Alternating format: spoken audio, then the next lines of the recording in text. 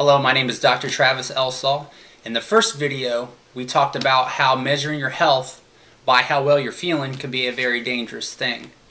And it's actually determined by how well your body is functioning. So the next question we have to ask ourselves is, what controls the function of our body? So when we go to a medical dictionary, Gray's Anatomy says this: the nervous system is the master system of the entire body. It controls and coordinates every single cell, tissue, and organ that make up our body. So if you think about it, the nervous system controls everything. So when your heart beats a little bit quicker, it's your nervous system that's telling it to do that.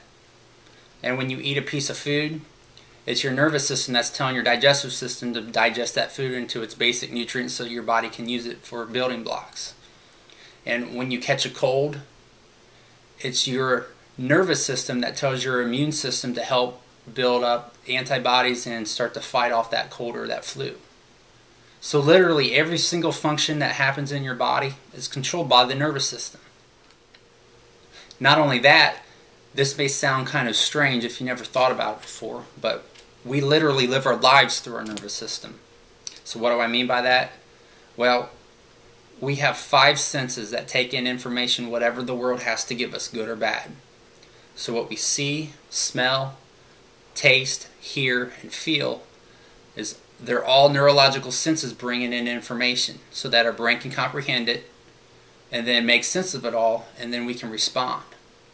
So when we see a funny movie and we laugh, it's our nervous system controlling that. Or when we smell some wonderful food at a restaurant and our stomach starts to growl a little bit, it's our nervous system that's in control of all that stuff.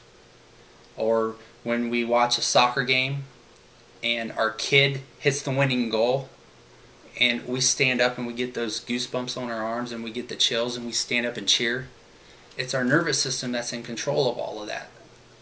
So literally we are living our lives through that nervous system, through your nervous system.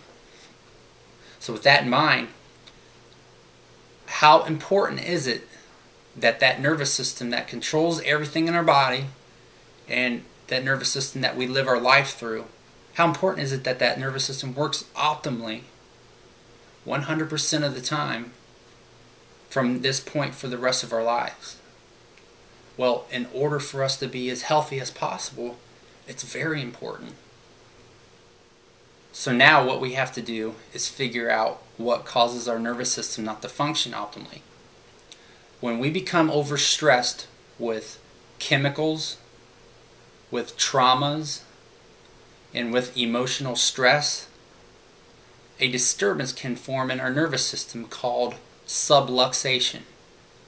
Now, subluxation may be a new term for you, but it's basically a disturbance in your nervous system caused by those 3 traumas, toxicities, and thoughts that disturb the communication from your brain to a part of your body. So think of a subluxation like this. If you ever had a bad connection on a cell phone and you can't really understand the other person on the other line because of that bad connection, it's hard to understand what they're saying and you can't have a good conversation going back and forth. That's what's going on with your body when they have a subluxation in your nervous system. Your brain can't communicate to a part of your body, and in return, that body part can't tell the brain what's going on at that part of the body. So now what we have to do is talk about a couple facts about the nervous system.